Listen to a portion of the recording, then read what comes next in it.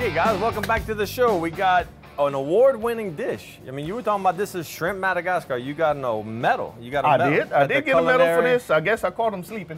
No, I can't wait to eat it, bro. I mean, I tasted some of the marinade. The shrimp look beautiful. Now, we're going to put the portobellos on first. Yeah, they're going to take actually a little bit longer to cook than the shrimp. So we're going to give them a head start. And like I mentioned earlier, we robbed some of our marinade from our shrimp that we're going to use to season and keep our portobellos from sticking.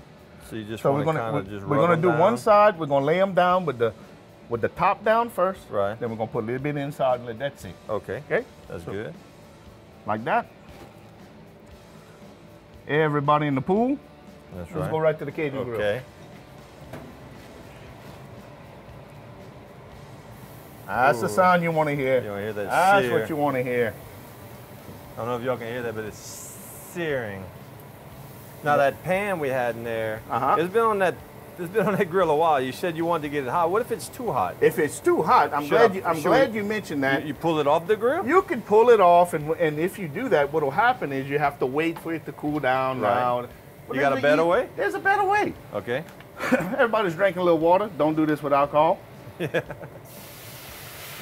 I'm gonna drop it 100 degrees right there. Oh, really? Yep. 100 degrees. Right off the bat. So now I don't have to worry about my skillet being too hot, and I can introduce a humid environment to cook the rest of my food in. Right. And it's gonna evaporate in no time. And my skillet's gonna be ready to cook whatever I want. So whether you were doing this on a gas grill or a charcoal grill, it's gonna drop it down. It's gonna drop it down. Because I've done that before. I've actually put my skillet on. I'm talking to people. You kind of lose track of time. Sure. And then you go to use it, and it's like, oh man, it's gonna be too hot. It's blazing. That's right. And I want to pull it off, but now I don't have to. Now you don't have to. A little bit of water, and we're good to go. And the water's gonna evaporate. It's not gonna affect the flavor of our dish at all. Okay. So what are we doing next? All right. Next. We can chop up. We're going to be making a sauce in a little bit. Let me get rid of that for you. Okay, get rid of that. We got some, like you said, cilantro. We got some cilantro and some parsley. We're going to cut up a little bit of that, some lemons and limes to go in our sauce, right? Okay. So you just want to half them. Right. And we're going to juice them. We're going to put the juice right in the sauce. Okay, and that's going on that skillet. That's going to go on that skillet. Okay.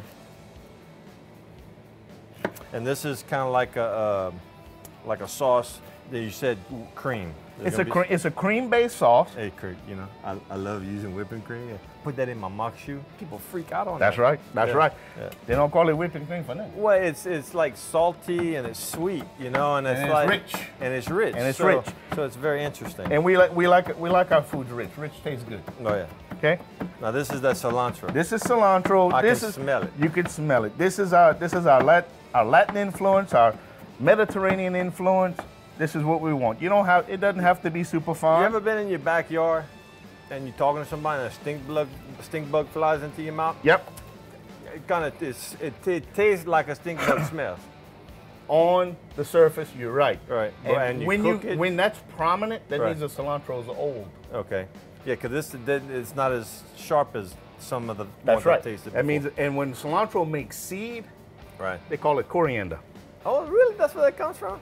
That's right. Hey, he's so smart. Yes. So that's the parsley. Curly leaf parsley. You could use Italian flat leaf parsley if you want. You use whatever you want. You don't have to use parsley if you don't want. When you cooking this is your dish. Well, you see, that's what I keep telling people. They say, man, you're the guru. And I'm not a guru. Let me tell you something. I learn from people. People learn from me. And that's what I think, that's what the beautiful thing about grilling or barbecuing is. Am I wrong? I mean, we like to trade. It's sharing ideas. We like to trade. Now, you go fishing with somebody, they're going to be tying their lure on, like they ain't going to show you that. I mean, man, come on. We're barbecuing, and people freely are like, man, that's awesome. How'd you do that? That's right. And you just share information. That's all you're doing is sharing information. We're going to find better ways to do things. Maybe you do something, I don't care for it too much. Yeah. So guess what? I'm not going to do it again. Right. But maybe you do something, man, that looks pretty good, tastes real good too. Right. I'm going to do that. Or maybe I'll incorporate it in something I already do. Right, and just roll it into another dish. That's right. Okay, so you want to jump on this Yes, let's get the sauce going. Okay. So we got the mushrooms on there. The mushrooms are on there. They look great. No, they're smelling better. The skillet is, there's just a hint of water left in it. We're not going to worry about that. Okay. We're going to go straight with our cream. Now, you know, I can lift my cold tray up a little bit if you want to lift it up, but I think I like that intensity. Well, that's one of the benefits of this grill Cajun grill Yeah. in an instant. Yeah, you can. We could bring it up to please stop. Yeah, over 1,000 degrees Over Fahrenheit. 1,000 degrees. Or you can like turn your simmer down on your stove. We could and you do can like lower they it. say, put it on drink. Put it on. I like y'all. You have to use some of your little phrases. I like all that. All so right. that's heavy whipping cream. Heavy whipping cream, about half a cup. Half a cup. Okay.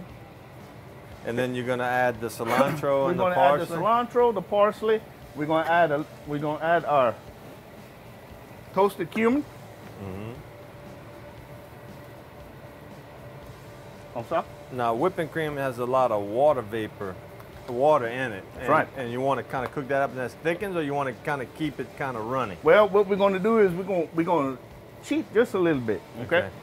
We're gonna use a little cornstarch and water as a thickening agent. Thick it up so we speed it up. And it's well, not only that, it's gonna also help us because the creams of today are what they call ultra pasteurized. You see right on the carton. Right. It keeps the bacteria out. Right. Makes it shelf life longer, but it also makes it more unstable. So we got to be careful. If we cook it too much like this, it'll do what's called breaking.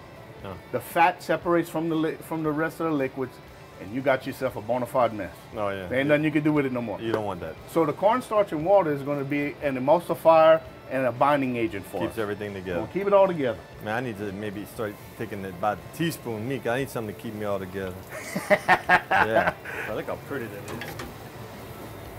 That's right. Oh yeah. All them mushrooms smell delicious. My wife loves that.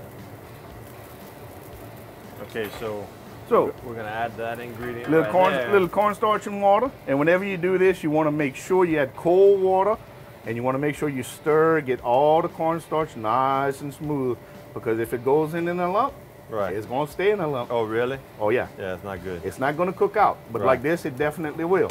Right. So about half a teaspoon is all we're gonna need. This will not thicken until the whole thing boils. Okay. And when it boils, then you can already see, as you move in the paddle, it's leaving a path. That means our sauce is thickening. Right. Look at that. See? Y'all see that? How pretty that is? So we're not gonna waste any more time. Okay. We're gonna come right back. Little parsley, little cilantro, And just kind of keep stirring it like that. just like that. Little lime juice. Oh man, oh, the smell. Little lemon juice. Now while that's happening, I want you to notice just to your left, look at the edge of that mushroom. It's bubbling. Now, so what's happening? The water's steaming. The water's steaming out, our mushrooms cooking. It's just gonna be about time to flip them, and when we flip them, we're gonna put our shrimp on.